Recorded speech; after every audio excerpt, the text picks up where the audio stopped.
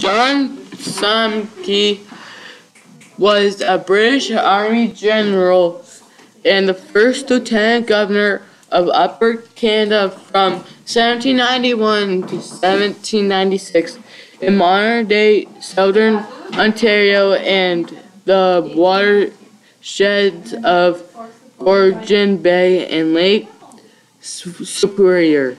He founded York, now Toronto, and was instrumental in introducing institutions such as courts of law, trial by jury, English common law, freehold land tenure, and the abolition of slavery. His long-term goal was the development of Upper Canada as a model community built on artistic and conservative principles designed to demonstrate the superiority of those principles to the republicanism and democracy of the United States.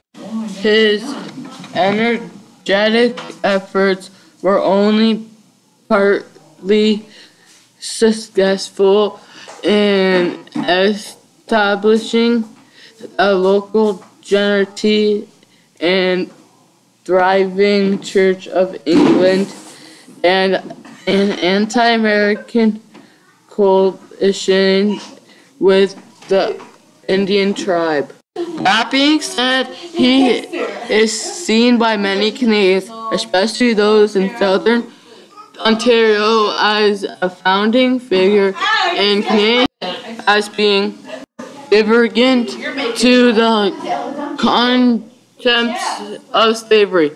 He is commemorated in Toronto with Simcoe